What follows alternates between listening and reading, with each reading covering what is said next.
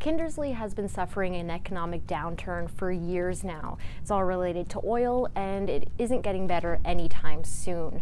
Now, one local businessman was sitting around with his friends over Christmas this year, and he heard as they discussed all the Christmas gifts they received, they were all bought online. It didn't faze on me that much till one of them asked me to donate to one of their daughter's competitions. I thought to myself that I should probably be biting my tongue, but I didn't. I said, you should go to the places that you bought your stuff from in the city or online and ask them if they'll donate.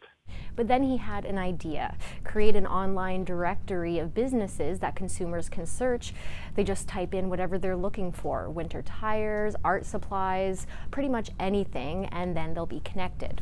The funnel starts wide at the top with ShopKindersley.ca, and then when you tighten your search, it will bring you to the 2 or 3 or maybe even one business, and then they link to their website. In that profile as well will be an opportunity to, live chat. Rick Miller isn't the only one with this idea. Back in 2016, the small town of Beresford, New Brunswick was facing similar challenges. The farmers market there proposed an online shop to connect local makers and artisans with local consumers. That was the brainchild of an economic development committee. Miller didn't even know that other communities were going online. It was his simple solution to a very specific problem. But the new initiative could have a reach further than he expected. The website will launch later this month. Bridget Yard, CBC News, Saskatoon.